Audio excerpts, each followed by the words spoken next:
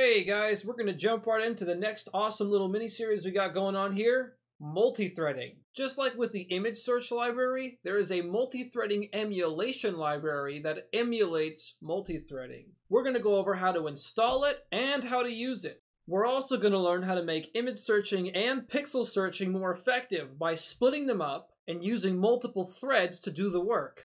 By the end of this little mini-series, we're going to be able to take our bots to the next level like we've never seen before. So with this, we're just going to get set up. Go to the link in the description. It's a GitHub link. We're going to want to click the clone or download option. Click download as a zip file, and we're going to save this to a new folder on our desktop. You can put this anywhere, but I'll be putting this on my desktop. I'm going to type in Autoit YouTube threading. Press enter and save it. If you don't have a program to open zip files, go to your favorite search engine, type in 7-zip, click on the 7zip.org, and download either the 32-bit or 64-bit. Now, I'm in the folder that I downloaded it in. There's two ways you can do this. The first is just simply right-clicking on the AU thread-master.zip, hover over 7-zip, click extract here.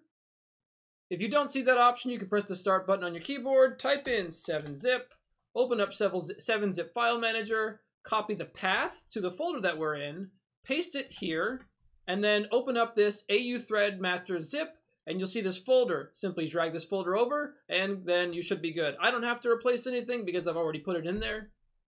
Just like with the image search series, any scripts that we make using this multi-threading library are going to have to be made in the same folder as our AU thread.au3, which is essentially a file we're going to include in every single one of our projects that requires multi-threading.